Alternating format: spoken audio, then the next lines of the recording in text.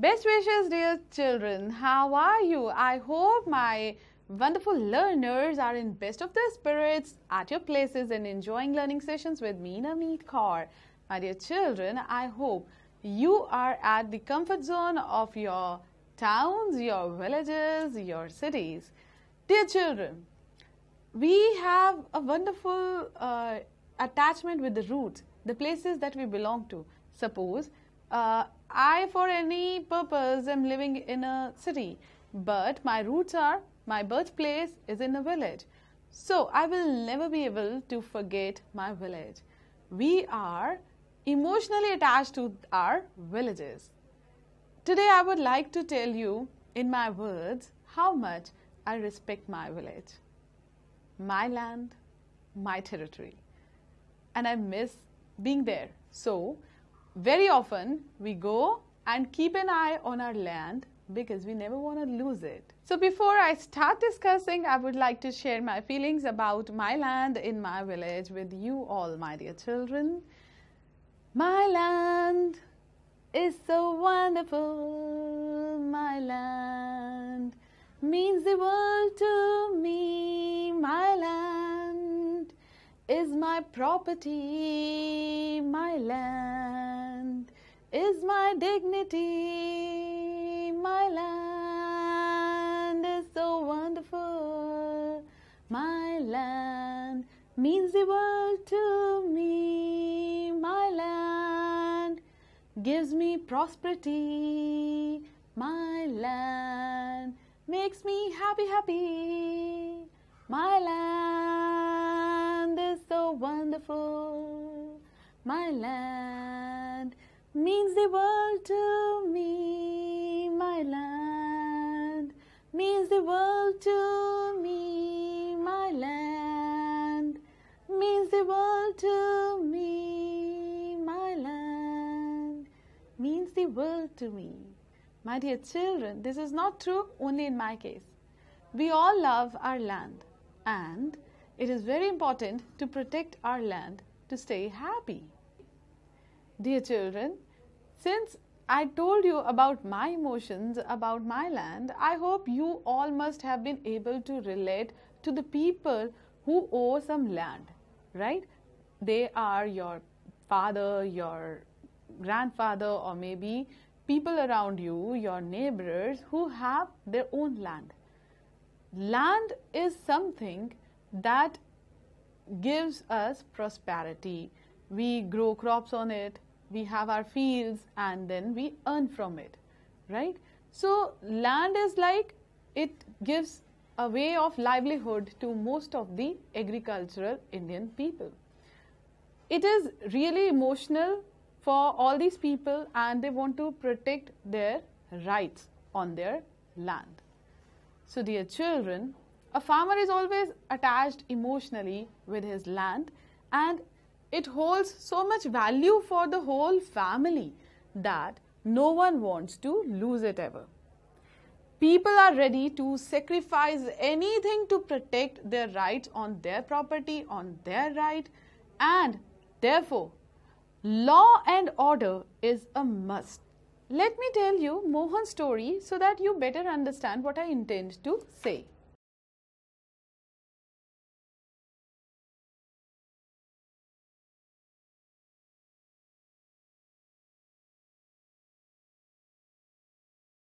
Mohan is a farmer. His family owns a small agricultural field, which they have been farming for many years. Next to his field is Raghu's land, which is separated from his by a small boundary called a bund. One morning, Mohan noticed that Raghu had shifted the bund by a few feet. By doing so, he had managed to take over some of the Mohan's land and increase the size of his own field. Mohan was angry, but also a little frightened. Raghu's family owned many fields, and besides this, his uncle was also the sarpanch of the village. But even so, he plucked up courage and went to Raghu's house. A heated argument followed. Raghu refused to accept that he had moved the bund. He called one of his helpers and started shouting at Mohan and also started beating him up. The neighbors heard, and as soon as they heard this commotion, they rushed to the spot where Mohan was being beaten up. They took him away. He was badly hurt on his head and hand. He was given first aid by one of his neighbors. His friend, who also ran the village post office, suggested that they go to local police station and file a report. Others were doubtful if this was a good idea because they felt they would waste a lot of money and nothing would come out of it. Some people said that Raghu's family would have already contacted the police station. After much discussion, it was decided that Mohan would go to the police station along with some of the neighbors who had seen him being beaten up during this incident. On the way to the police station, one of the neighbors asked, "Why don't we spend some more money and go to the main police station in the town?" It is not a question of money. We can register a case only in this police station because our village comes in its area of work, explained Mohan. Every police station has an area that comes under its control. All persons in that area can report cases or inform the police about any theft, accident, injury, fight, etc. It is the responsibility of the police of that station to inquire, to investigate and take action on the cases within its area. When they reached the police station, Mohan went to the person in charge, station house officer or SHO, and told him what had happened. He also said that he wanted to give the complaint in writing. The SHO rudely brushed him aside, saying that he couldn't be bothered to waste his time writing down minor complaints and then investigating them. Mohan showed him his injuries, but the SHO did not believe him. Children, Mohan was puzzled. He did not know what to do. He was not sure why his complaint was not being lodged, why his complaint was actually not being recorded by the police officers in the police station. How could he prove it? He went straight towards the village and then he called the villagers who were the witness of everything. So he took them to the office, to the police station, and there he proved. The neighbors at the police station now strongly argued with the police officer that Mohan had been beaten up by Raghu and the helper. So that way they strongly wanted the FIR should be registered.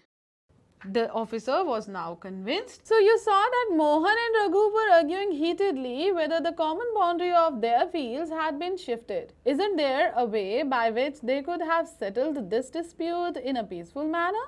Are there records that show who owns what land in the village? Let's find out how this is done.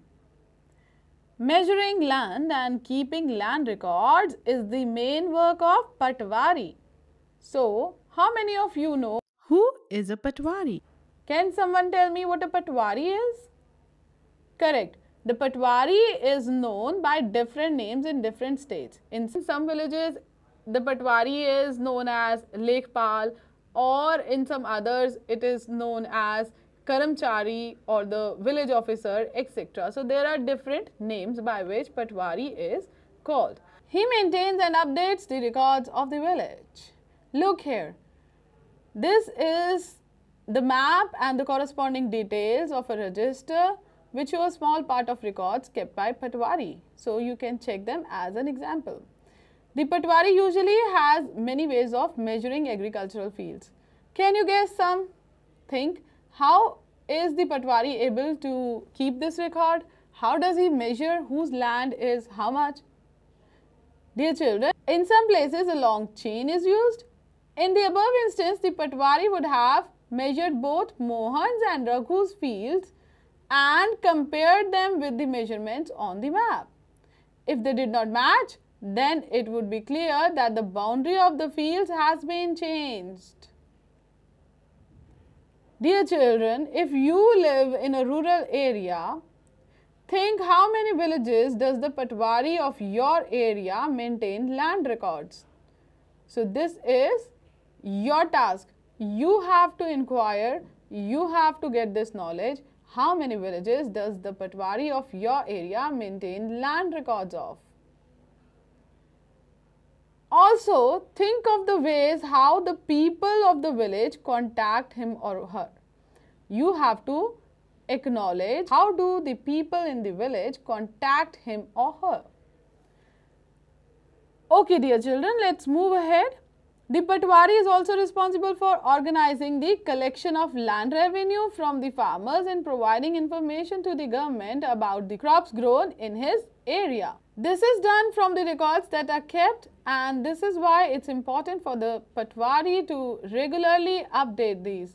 Farmers may change the crops grown on their fields, or someone may dig a well somewhere. Children, so as I told you, the khasra is the record of the Patwari which gives information regarding the map. Think, look here. In the first column you see number, that is the serial order. In the second column the heading is the area in hectare which is given here. Then the name of the owner, father and husband's name. So the details, these are the individual details of the person who holds the land. Again look here in the fourth column, if it is rented or some other farmer, their name and rent received. So all the details about the rent also is listed here. Then look here in this column, area cultivated this year. What was the area in which cultivation was actually there? Means maybe the farmer did not cultivate the whole of his land. So how much he actually cultivated and how much he did not cultivate. This is the information which is kept here. Crop grown, which crop is grown? Suppose it is soya bean, or it is rajma, or it is rice or wheat. So whatever is grown is listed here, and then the area in which it grows. Then you see this is the column second crop grown. If he grows another crop, that is also mentioned here. Area not cultivated, fallow land. So the area, as I already told, if he leaves some space or some area and doesn't use it, that also has to be written here. And in the column for facilities, it is if you have some well or if you have some motor work or whatever. So all the facilities if are available on that land, they are also written here. So now I hope you know how a khasra, a record, is maintained by the Patwari, and this will sort out all the differences. The Patwari is also responsible for organizing the collection of land revenue from the farmers and providing information to the government about the crops grown in this area. This is done from the records that are kept, and this is why it's important for Patwari to regularly update these. Farmers may change the crops grown on their fields, or someone may dig a well somewhere. And keeping track of all this is the work of the revenue department of the government. Senior people in this government supervise the Patwari's work. Children, all the states in India are divided into districts. For managing matters relating to the land, these districts are further subdivided. These subdivisions of district are known by different names such as tehsil, taluka, etc. At the head of the district collector and under her are the revenue officers, also known as tehsildars. They have to hear disputes. They also supervise the work of the Patwaris and ensure that records are properly kept and land revenue is collected. They can make sure that farmers can easily obtain a copy of their record. Students can obtain their caste certificates, etc. The Tehsildar's office is where land disputes are also heard. Dear children, don't you think Mohan would have been at ease if he had some legal document to support his say? Yes, dear children. Farmers often require a copy of their land's record together with a map. They have a right to this information. They may have to pay a small fee for this, but they can get it, and they should always keep it with them. However, this information is not easily made available, and the farmers sometimes have to face many problems to get it. In some states, records are now being computerized and also kept at Panchayat office. Dear children, here is a wish of a daughter. I found it very interesting. I would like to share it with you. Look at the beautiful drawing made by this lovely daughter. What has she made? Let's try and check out. It's a hut, it's a place, and then there's a boundary, and there are two people on the other side, and I want a place of my own, not dowry. So, she states that I want a place of my own and not dowry. Let's see what she wishes. She writes, Father inherited our house from his father, and everyone says he'll leave it to brother. But what about me and my mother? To expect a share in my father's home is not very womanly, I am told. But I really want a place of my own, not dowry of silk and gold, not dowry of silk and gold, but I really want a place of my own. Dear children, often when we think of farmers who own land, we think of men.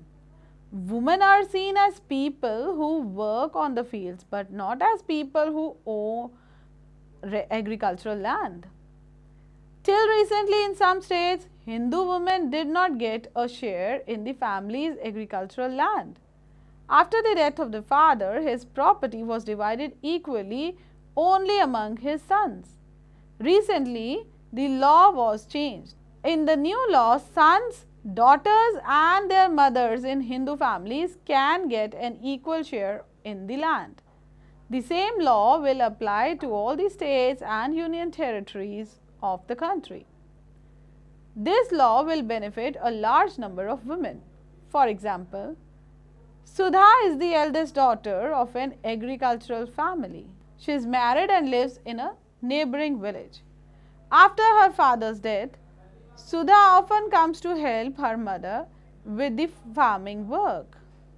Her mother has asked the Patwari to transfer the land and enter her name along with the names of all the children in his record. Sudha's mother confidentially organizes the farming with the help of the younger brother and sister. Similarly, Sudha also lives with the assurance that if she ever has a problem, she can always depend upon her share of the land.